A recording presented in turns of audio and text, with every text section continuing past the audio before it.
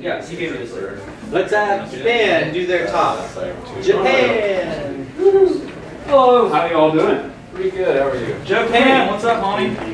What we got? Good. I am talking about brain-computer interfaces. We watched the World Cup a couple years back ago. Yeah. Yeah, did you guys see the kickoff that was done by that robot guy? No. Okay. Neymar? Yeah. Anyway, long story short, there's been some progress made in brain-computer interfaces, and right now, one of the researches that we're working on right now is in conjunction with Jose Carmina at UC Berkeley. And what we're doing is we're creating what's called brain dust, which is nanoparticles which go into the brain. And so you have the brain here, right? So there's this complete line like that, smooth line like that, right? And then you have one component up here, which is kind of like the main network. And then after that, you have all these little dots all over here that go and attach to one single neuron. And you have it communicated with via ultrasound. So you have ultrasound that comes in, and the ultrasound also powers it similar to how the piezo crystals are powered. And so it powers these little dust particles to get the sensor inputs, and then they send it back via ultrasound again up to the main device here. And this main device sends it out to a computer that's outside, which can then take in, so this can measure abstract thought, for example. So like you wanted to know, like, oh, hey, what is 5 plus 7? Or even more complex, like what's the integral of 1 over x from 0 to infinity? Right? You can communicate to the computer, and so the computer receives it, does some computation, and it sends it back in, and this sends it into the neural dust again, and then the electrodes are done. So this is research that's currently going on at UC Berkeley, and our nation, Japan, is investing in this. And that is current research. Any questions about this? Dust in the brain? It's not dust, but it looks like dust. Is like very fine. Assist in brain software interfacing? Yeah, so what it does is you can just simply brain. Yeah. So, given that Japan is currently mobilizing their military, are there any applications of this that may be used for, say, mind control or creating some sort of military super soldier? Well, I think that's a great question. I think with any technological advance, there's always a possibility that this could be used for an evil thing. So just a great example of this is to think back to when nuclear weapons were first developed, right?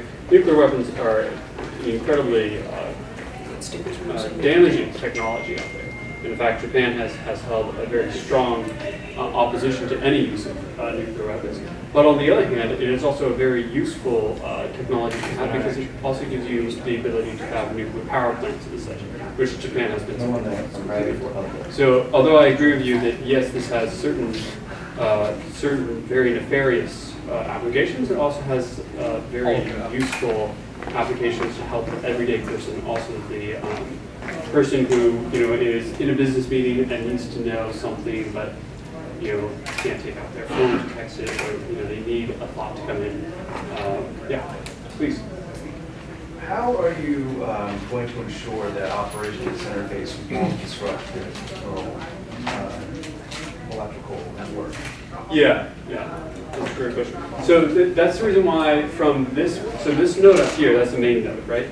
That's the only node that actually has any electromagnetic components to it. The rest of them are operated effectively just through ultrasound. So they have very minuscule electromagnetic fields to them, right? Because they have to do some sensory gathering, right? But all the other communication, the ingoing and outgoing communication, is done through ultrasound. Yeah, must do time. Oh, two people up. that's such a good one. He's doing his research in my country. He said UC Berkeley. Yeah. Well, we have to You're just ripping you off. Right, I'm saying, like anything you get, I'm getting too, right? If you're doing the research in the US? What is that? Okay, you want to go up now, US? Yes. Yeah. Alright. We're not doing my research in Tokyo or anything. My research guys actually do a lot of research over in Tokyo. I don't know. Sports. Alright, so, here's what we got going on, fellas. Good to see you all again. Here's the deal. So, we got major breakthroughs in laser targeting systems. It's exciting stuff. It will help all air travel in space, in the atmosphere, whatever. We got the laser system is built into the structure of all different kinds of titanium, of different flight systems, whatever. So essentially, in a full, whatever, 360 spherical, every direction around the things, the machine can sense absolutely everything coming in. It can in super long range.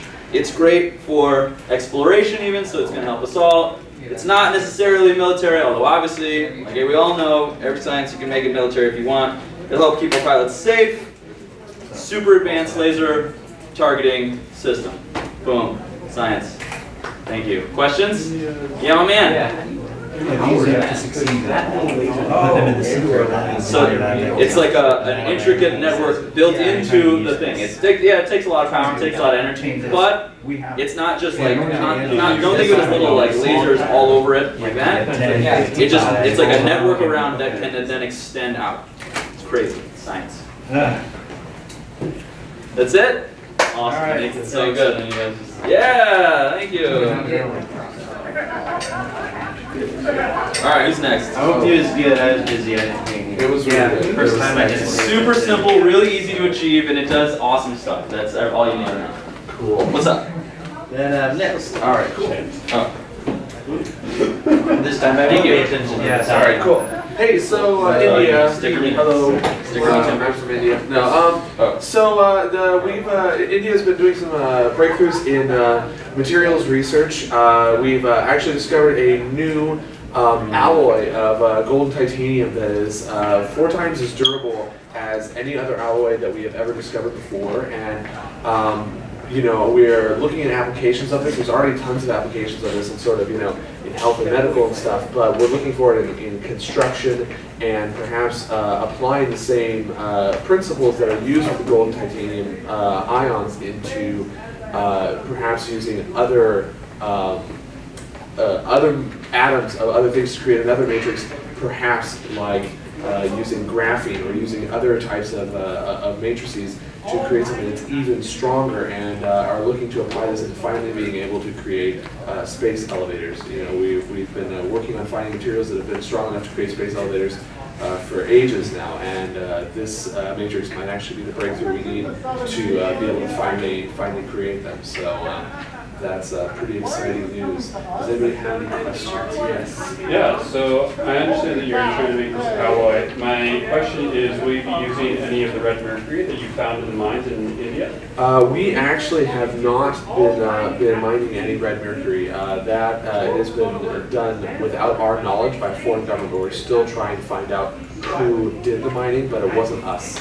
So we haven't been experimenting with it, obviously, because we haven't been mining it. So, I'm asking how a mine got into your country, funded by a foreign country, without your guys' knowledge? Considering that Japanese aircraft have been coming into our country without our knowledge several times, it really kind of begs the question, doesn't it? I don't think Japan's really the person to ask. I think Japan is a fair person to ask, since you've given us escorts into your country. It's hot in here. You